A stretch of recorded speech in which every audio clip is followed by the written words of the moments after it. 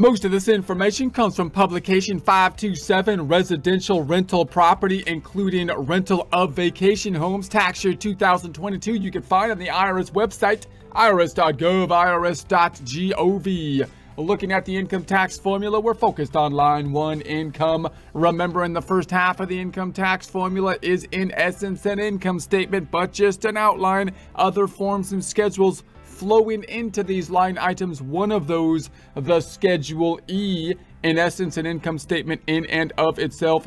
Rental income minus rental expenses, the net rental income flowing into line 1, income of the income tax formula.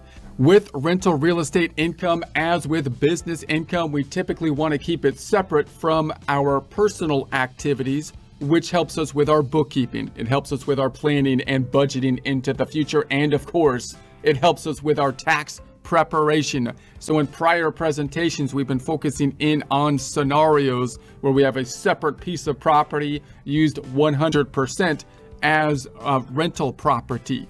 Now, the concepts that we looked at in that type of scenario will typically apply even when things get a little bit more convoluted, and then we've got to deal with the convolutedness, such as situations where we have a personal use component. For example, if we use a property for rental property for part of the year, and then we actually use it for personal use for part of the year, like a vacation home kind of situation, or if we have a situation where we live in a unit or live in a place, but we rent part of it out. Now we have to be parsing out between business and personal.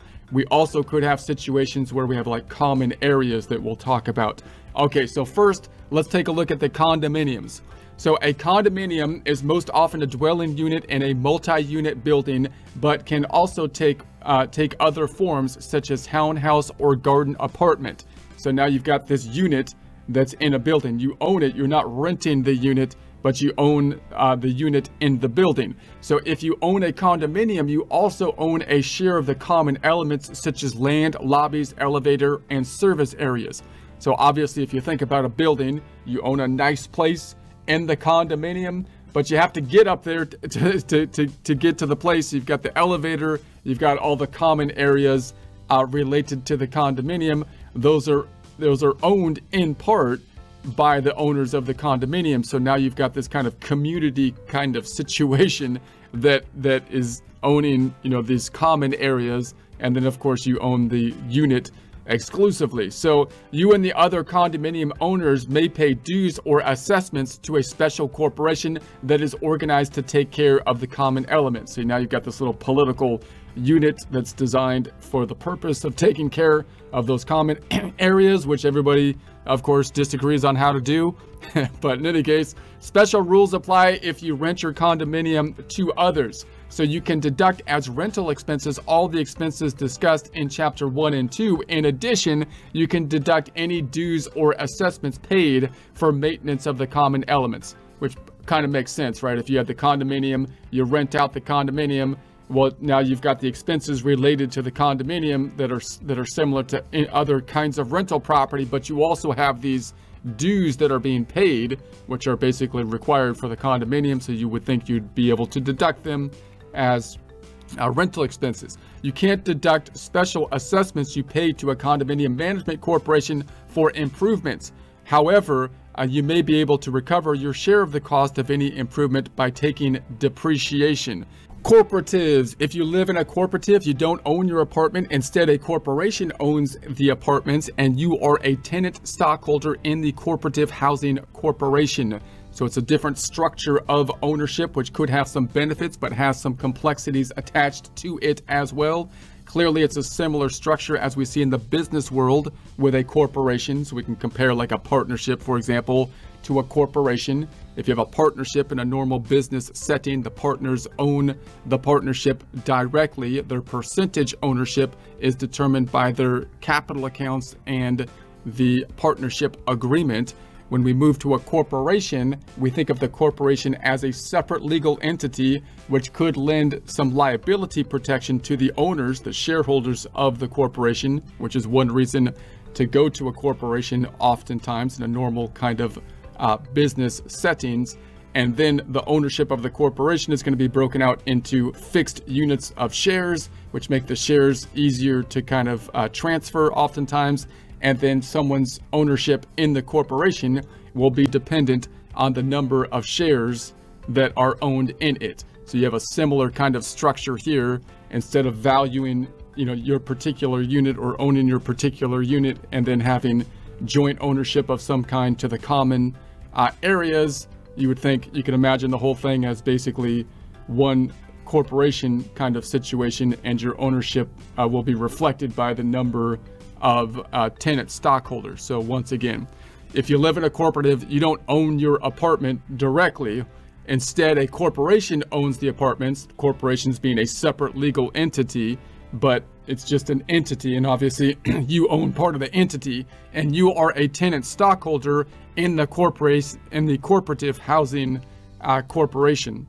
So you own stocks that's going to be reflecting your value in the corporation. Okay, so if you rent your apartment to others, you can usually deduct as rental expense all the maintenance fees you pay to the cooperative housing corporation. In addition to the maintenance fees paid to the cooperative housing corporation, you can deduct your direct payments for repairs, upkeep, and other rental expenses, including interest paid on a loan used by your stock in the corporation.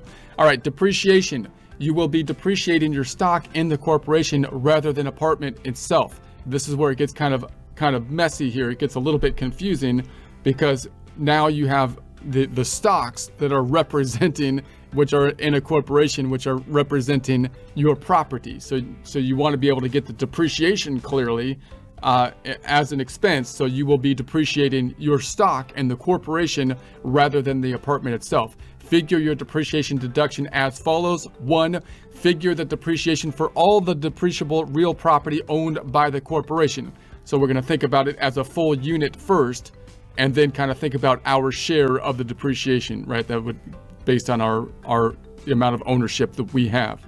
Okay, so depreciation methods are discussed in chapter 2. So the cooperative would be doing their depreciation thing. If you bought your cooperative stock after its first offering, figure the depreciation basis of this property as follows. A, multiply your cost per share by the total number of outstanding shares.